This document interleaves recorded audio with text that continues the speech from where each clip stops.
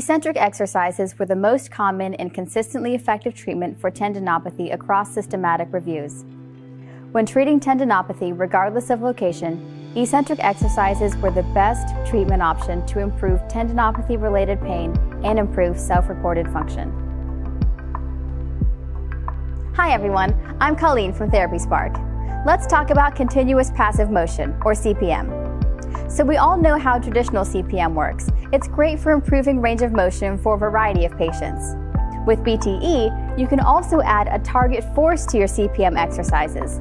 That means you're also improving neuromuscular control, strength through range, stability, and overall endurance.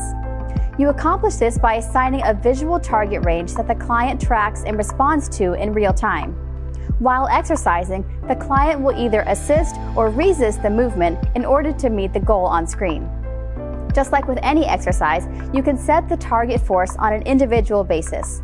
Most people use a percentage of isometric, limb weight, or the known task requirement. You can perform the exercise as concentric only, eccentric only, or both. Let's get started. CPM with target force can be really beneficial for ortho and neuro patients or people who are arthritic or frail. Today we're going to do CPM with target force for the shoulder and elbow. You can also do it for the upper and lower extremities. So before we start exercising, we're going to define the target force after proper dosing. And we'll set the speed and the client's current range of motion. Now we're ready to start CPM with target force. The Primus will provide assisted movement through the defined range of motion. The system does not actually exert force on the client, but it measures the force that the client generates through the assigned range of motion and their ability to stay inside the target force range. The target force indicator is here on the screen, so the client can maintain their force within the target zone. The green line shows when the client is pushing in the same direction as the Primus. The red line shows when they're pushing against the direction of movement.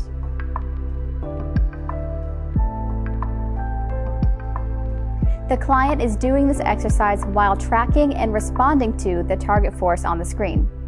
This interaction encourages their neuromuscular control and proprioception and builds their strength, stability, and endurance through range. It also helps boost their confidence in their progress and increases their engagement with your rehab program. The client gets real-time feedback on their target force output, range of motion, and their average force.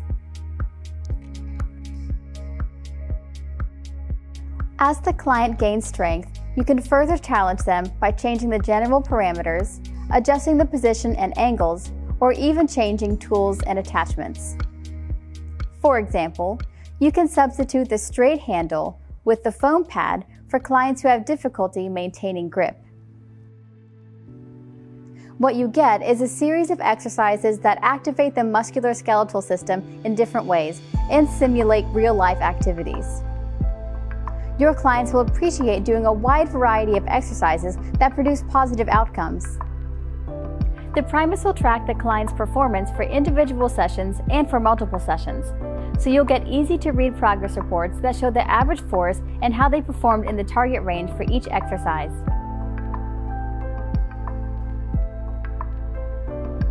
Today we've shown you CPM with target force on the shoulder and elbow, but you can also use it with small joints like the wrist and on the lower extremities.